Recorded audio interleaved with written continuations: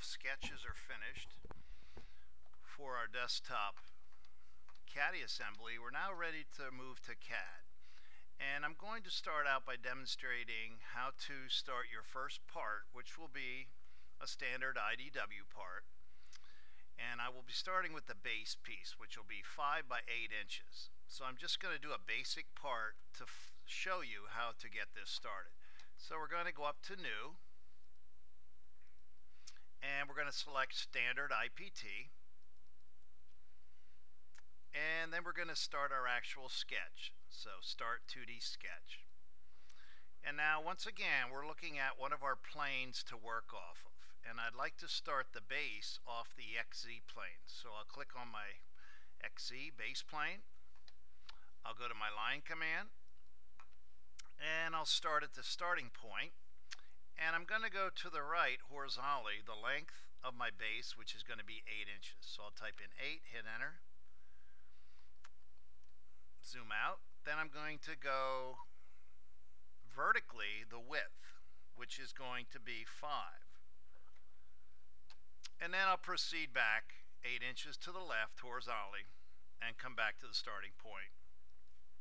Hit escape, and now I have basically the layout for my base. So now I'm going to delete the dimensions, and I'm going to finish sketch. So now this would be the area for my base. I would then proceed to extrude it,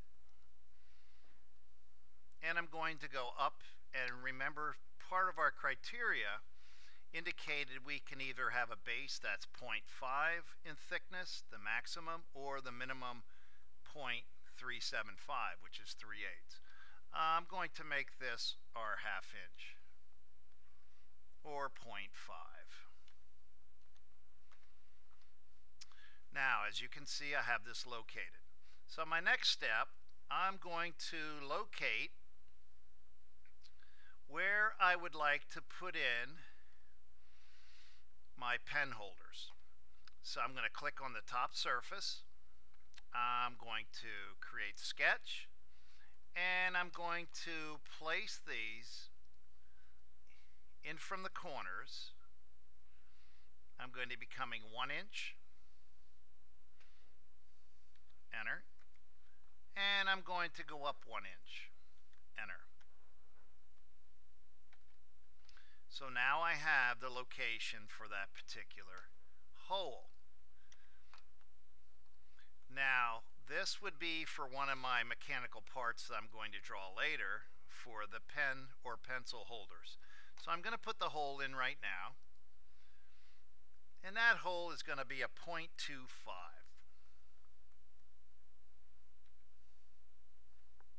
Actually 0.375, 3/8.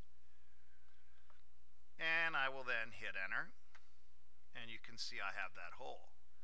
So I'm going to delete it, delete the bottom, and delete the actual starting point also. Then I'm going to mirror it over to the other side using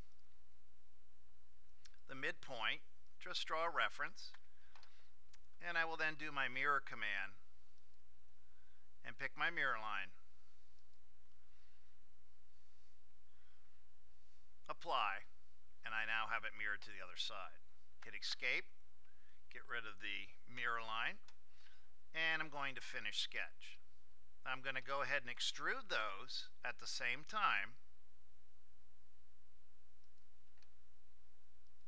Direction 2, now they can't go all the way through, so I'm going to have them go down into the piece 1/4, 0.25.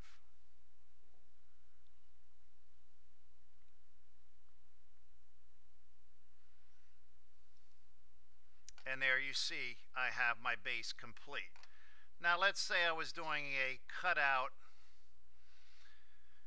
in the center for our piece of paper, so or for our 3x3 sticky notes. So I could click, create sketch, draw a line from the midpoint, there's our green dot, and I would go up a distance of 1.5 actually 3, enter, go to the right 1.5,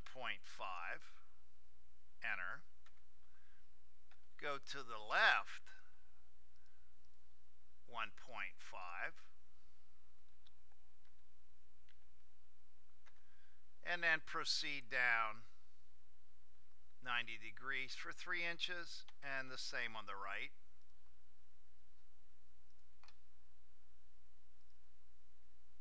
Just showing you an example of where I could place these note cards, sticky cards, when you're ready to put those in place. I would get rid of the dimensions, get rid of the layout lines, and make sure you connect across the bottom with a line to close off the actual area.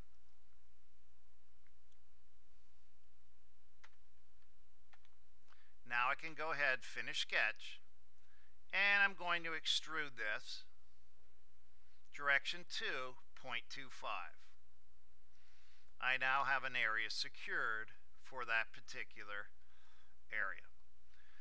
Now let's say I also want to put in my columns, supports, so I'm going to click on that surface again,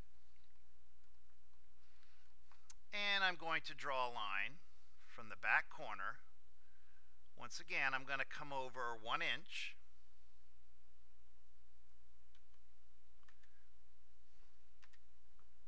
and I'm going to come down 1 inch.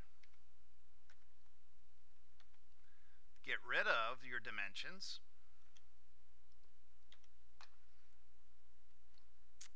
and I'd go ahead and put my circle in, and this would be a diameter of 0.5.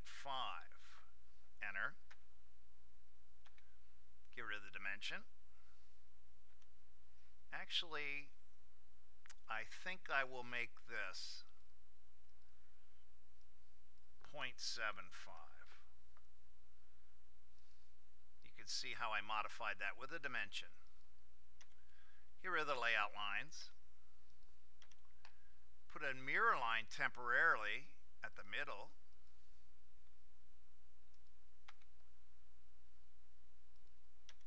And I would then proceed to mirror that hole with the mirror line to the other side. Escape, delete the layout line, finish sketch, and then I can extrude both of those holes direction to a distance of, I would like these maybe a little bit deeper, so I can go 0.375. And pick OK. I can now maybe put a decorative edge to go around. So I'm going to do a chamfer or a fillet, but in this case I'm going to do a chamfer. And I'm going to use 1/8, and I'm just going to go around and chamfer my edges. Apply, pick OK, and now you can see what my base might look like. Now your shape will be different. I'm just giving you a basic generic shape to work with. And if I wanted to look at it real quick, I could go up and render that with a plastic. So if I could scroll down maybe to a clear, I can use the clear blue for maybe one of our plastic looks. So I highlight the object, double click,